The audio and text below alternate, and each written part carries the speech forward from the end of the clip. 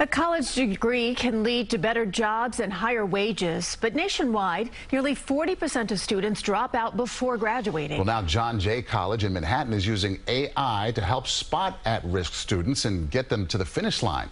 CBS 2's Bradley Blackburn shows us how.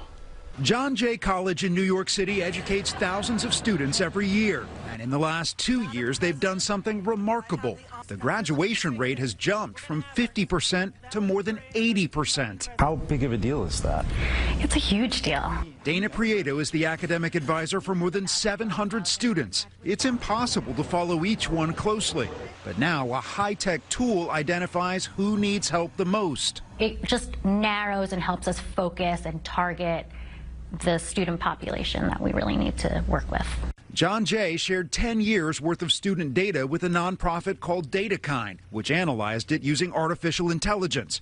More than 75 different indicators feed into a predictive model. It assigns every student a support score, ranking their risk of dropping out. Some of it is grades and enrollment and whether or not attendance is high, but there are other factors that John Jay brought to that conversation because they know their student body. Many students are Hispanic and Black, statistically less likely to graduate than white and Asian peers. This allows John Jay advisors to proactively reach out before their students are really struggling.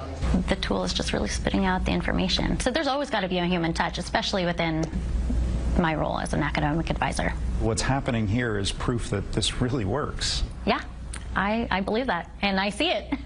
Proof that AI and dedicated educators can make real progress. Bradley Blackburn, CBS News, New York. And the DataKind program has been so successful that it's expanding to multiple public colleges here in the city. They hope it could eventually expand across the country.